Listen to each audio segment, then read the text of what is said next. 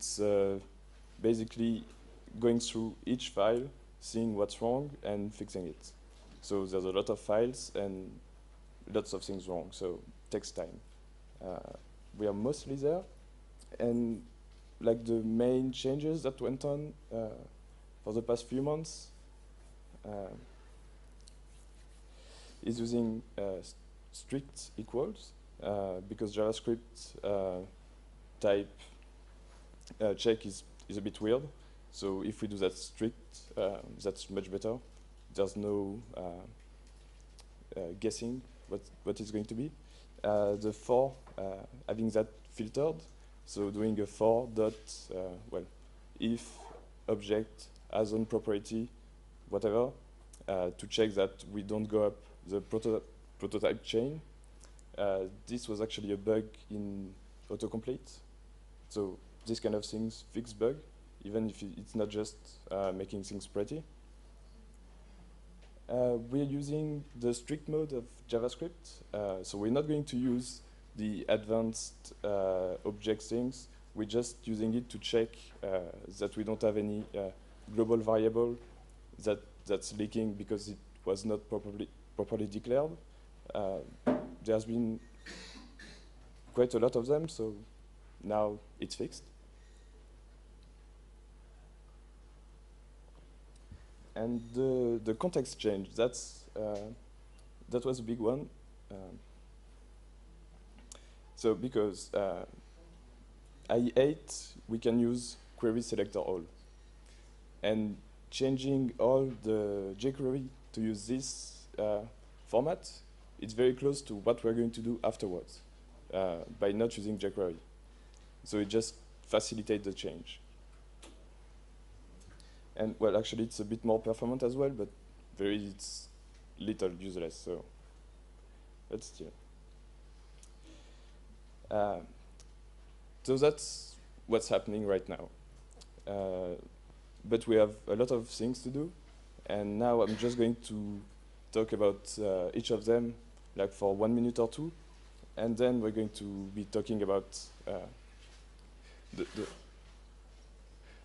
No, that's fine. Oh.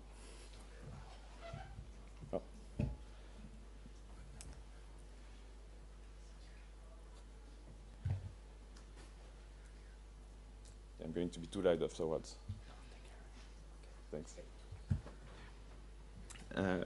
Yeah, so talking about each of the points for 1 or 2 minutes, and afterwards we can we can discuss the rest of it because there's a lot. It's just going to be for 20 minutes or so, and yeah, after questions. First one is JavaScript and CSS processing.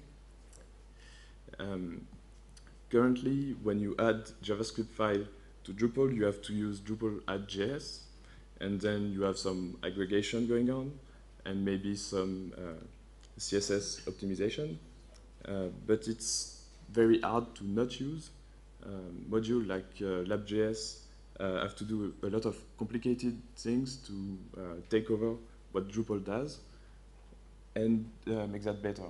So what we want to do is make it pluggable. So not necessarily with Drupal plugins, but just a way to say that, well, my set of files that I added, I want them to be in some group, and I want to minify them, or zip them, or this kind of things. Currently, it's, if you just use what Drupal provides, you can do that, but if you want to have your own thing, it's not possible, or very complicated to do.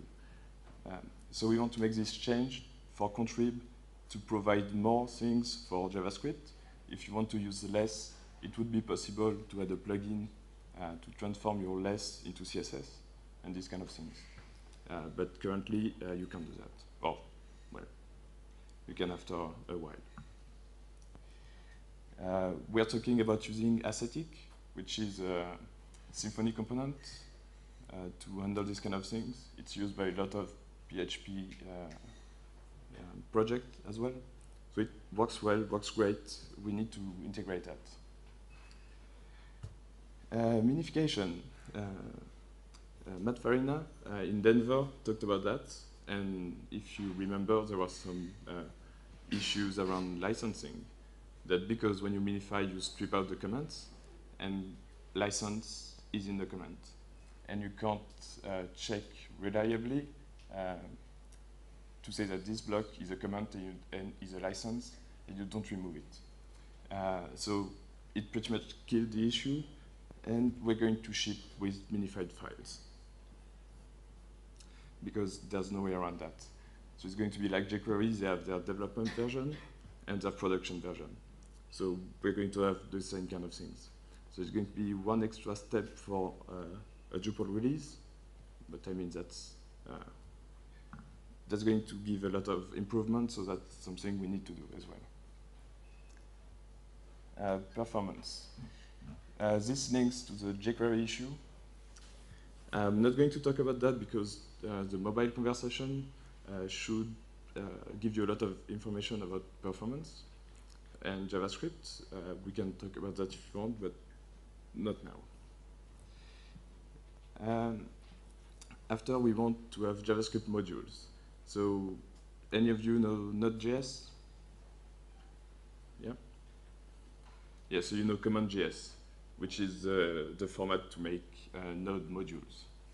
So you have a variable equal require or something and this kind of stuff. So that's great, but we just can't use that in Drupal right now. And we need to. So there are a few steps to do to have that available. But the most important thing is that we're not talking about turning Drupal JavaScript into CommonJS or AMD, which is the same kind of specification. We're talking about defining the dependencies for everything. So we have the hook library info. When Drupal in 7, it's hook library. And this allows you to say that this library is going to add JavaScript, CSS, and other dependencies on some other library. So that's exactly what CommonJS and AMD do, but we do that from PHP because that's what we do, that's Drupal. And the last issue is something that was started Sunday, and it's pretty much done, and it just turns everything into libraries and use Drupal add library to add everything. So there's something that linked to that. It's a Drupal bug. So right now in Drupal 7, you can't have a page without JavaScript. It's not possible. There's always jQuery and Drupal, even if you don't use it. By declaring all the dependencies, we can avoid that. And it actually solves the problem by itself. So it's not just about pretty JavaScript as well. It's fixing bugs.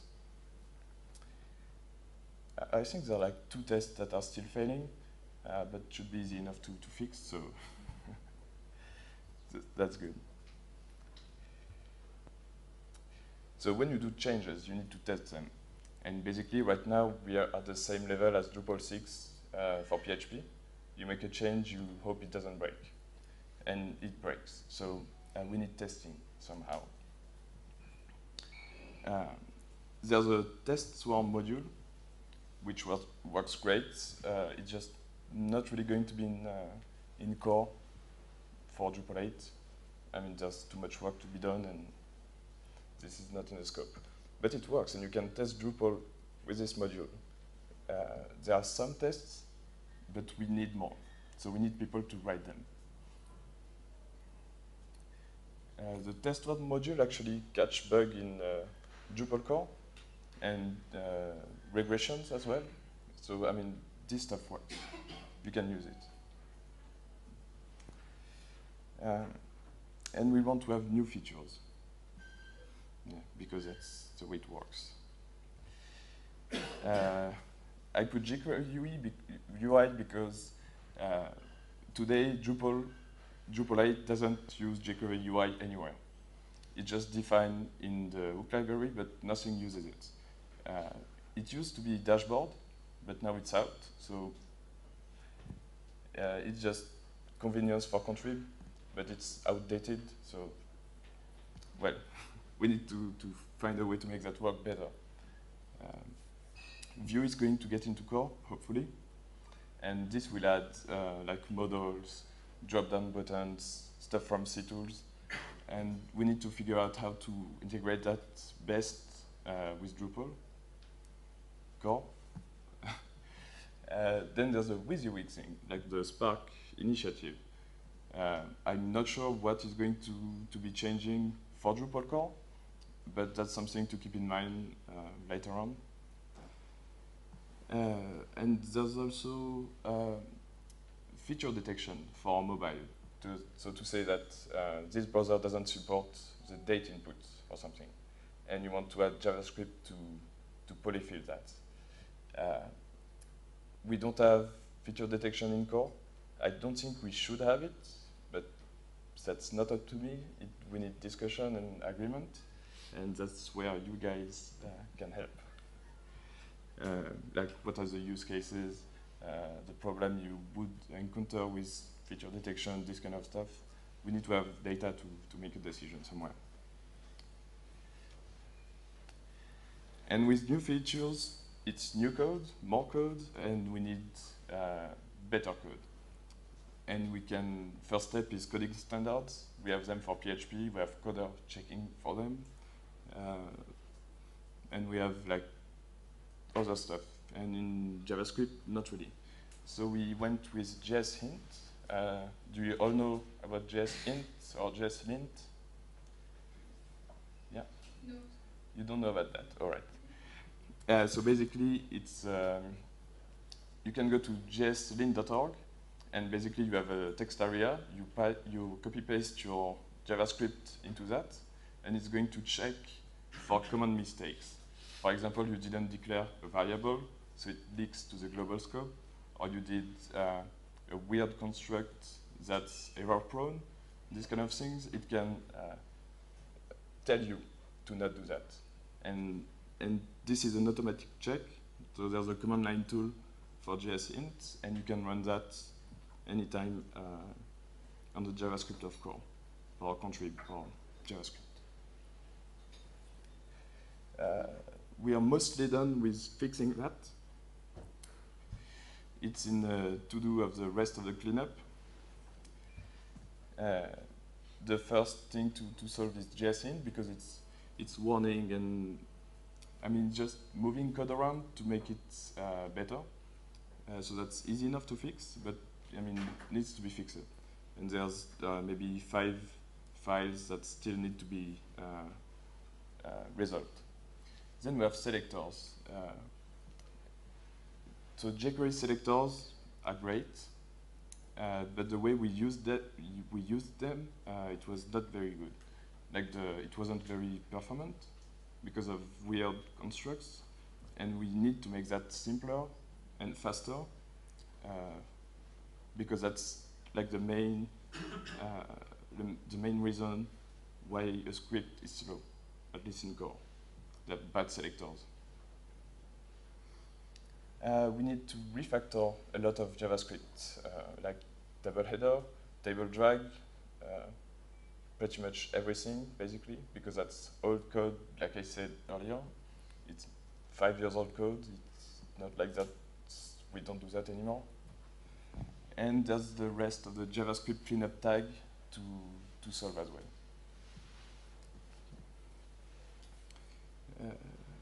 Yeah, so I mean, it's maybe 20, 40 issues for that. So, I mean, you can do JavaScript work if you want to. But, oh yeah, bugs. Yeah, because that happens sometimes. So I'm just taking the JavaScript component. So if you go to Drupal.org and you search for issues, you can select by component. I'm just selecting bugs from the JavaScript component. But keep in mind that there's a JavaScript tag as well, because there's JavaScript in overlay, well, everywhere there's JavaScript. So this is just the components and bugs for Drupal 7 and 8.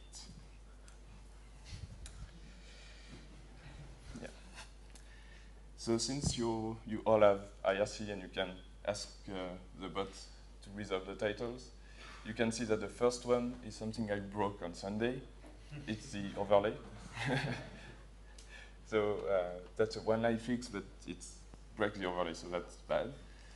The second one is a dependency thing I was talking about, that in Drupal 7 you can't not have JavaScript on a page.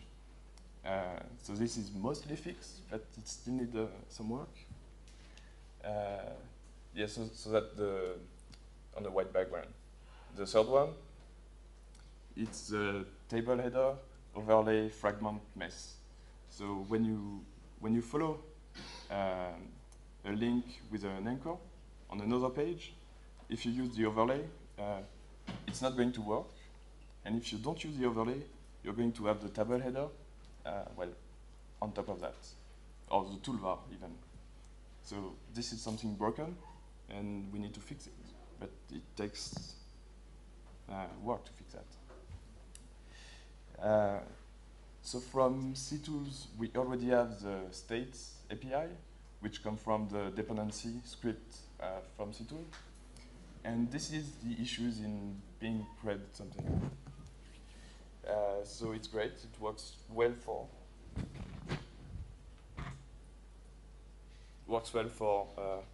it's gone. Sorry about that. Okay. It works great, but there are still big bugs on it. So, I mean, nobody uses it, so that's fine. But it needs to be fixed pretty quickly. And the blue ones are table-related bugs. So that's table header, table drag, and this kind of thing. So you can see that that's like 50 issues just for bugs in JavaScript. And there's 4 times as many when you take tasks, feature requests, and the JavaScript tag. So I mean, it's been a one-man show for a few months. Now people are starting to get interested in it, but we still need a lot more people to contribute. When you fix bugs, you need to tell people not to do it again. So that's documentation. And we didn't used to have documentation because that's comments in a JavaScript file, and it makes the file bigger.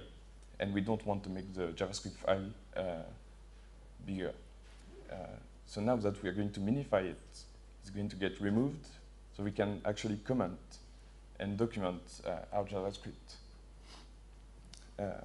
But then the problem, which tool are we using to document that?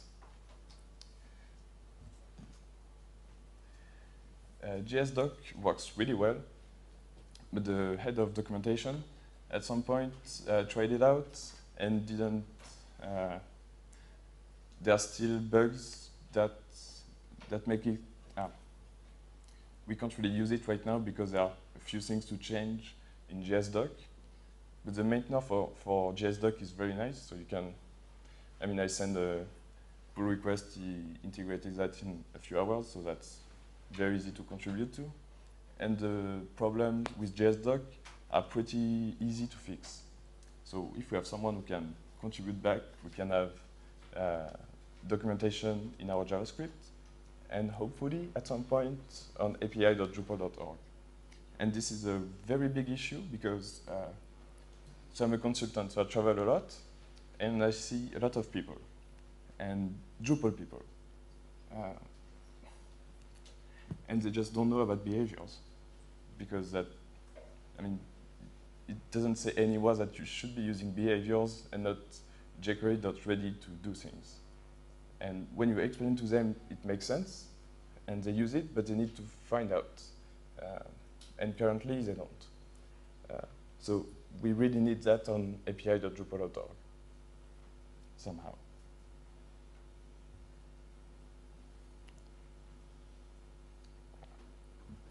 So this was about JSDoc, but there are other projects we can contribute to make our JavaScript better. So jQuery, we already sent a few things to them, and the other way around as well. jQuery UI, we are not using jQuery UI in core because of accessibility issues. The autocomplete we have is better than the jQuery UI 1.8 autocomplete, and that's why it's not jQuery UI for autocomplete right now. But this was fixed in the 1.9 version, so we can actually change it, and there's a patch to review for that. JSDoc to fix the last issues around that. So require JS, actually not really, because there's well, we use it in a sandbox and it just works. So that's, but the guy who do require JS has a lot of knowledge, so we can benefit from that. We just need to come up with a proper way of managing JavaScript in Drupal, and we can benefit from a whole community of JavaScript developers. And Adwa, because I was at the sprint with them, so it was last month, and they're very, very good JavaScript developers. And I mean, they know what they do, and that would be great if people like them came into Drupal to do Drupal JavaScript, because we need people like them. So that's it for me. I'm just putting the list of the things we went through, and now it's questions. So do you want me to explain something, explain it better, differently, or just talk about something else?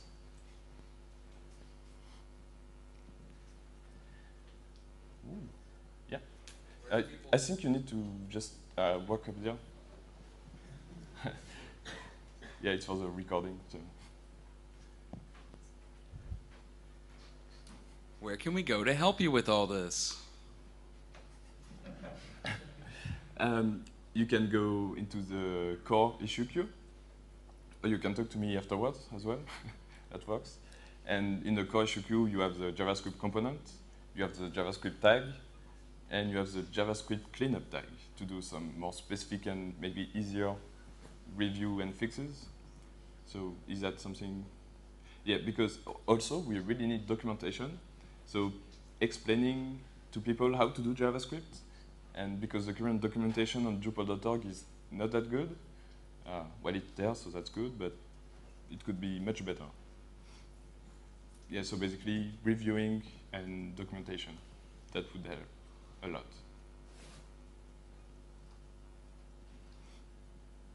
Other question about maybe, I don't know, performance? I didn't really go into details, but there's a like 200 comment issue on that, so.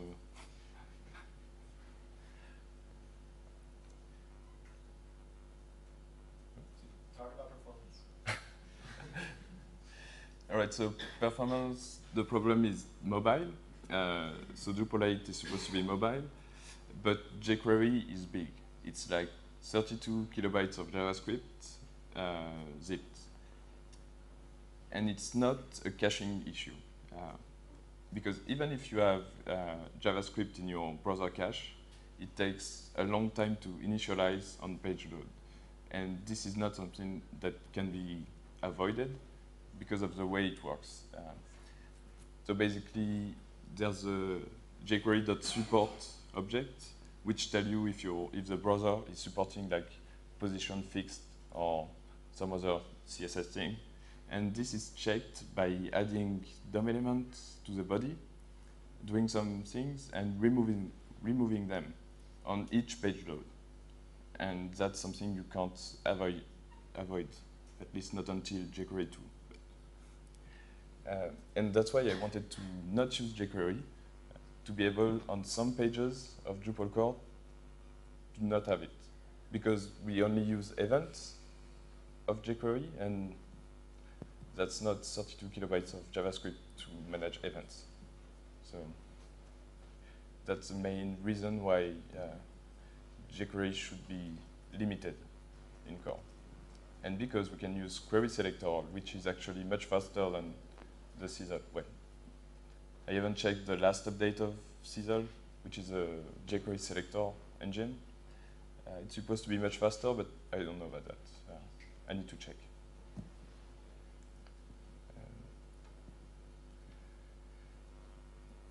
Also, something interesting about performance is that if we use modules like AMD, you can load your JavaScript asynchronously.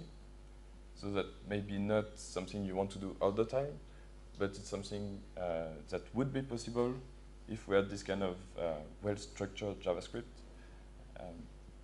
or like on-demand script loading. So you click on a button, it adds a new JavaScript file because it wasn't needed before, and it does things afterwards. So well, that's something that could be done as well with better JavaScript.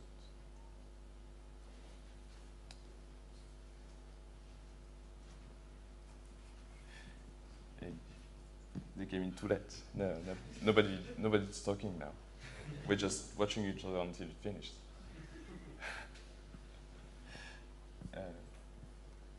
Yeah.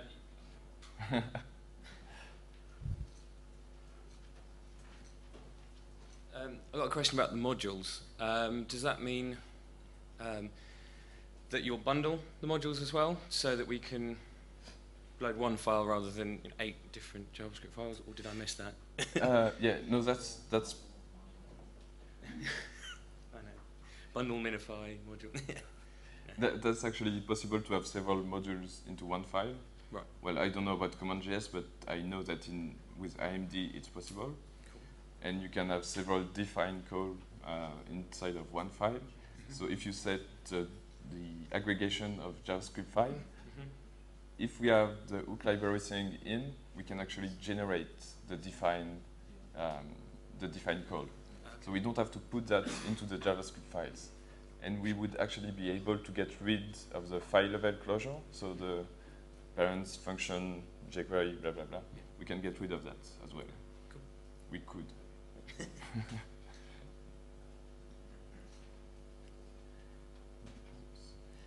Well, so who here knows about JavaScript? Like, is confident that it can do good JavaScript? Is confident that it can do JavaScript? Okay. So why are you? Well, we can maybe shut the door and get you to work on some issues for a few days, because that would fix like most of the problems we have right now. So, I mean, it doesn't take a lot to contribute to JavaScript. It just, I mean, takes people to get started. Because I mean, it's JavaScript. The bugs are weird, but they're pretty easy to fix when you know what to look for. And if you need help with that, I can guide people to whatever is needed to do to fix the issue, or maybe even teach people if that's what needed to get more contributor. Yeah, not really badly, needs some help there. He's doing a really good job, but Thank you. he's almost on his own. So please, people, if you understand JavaScript, help him. Yeah, and you know JavaScript, right?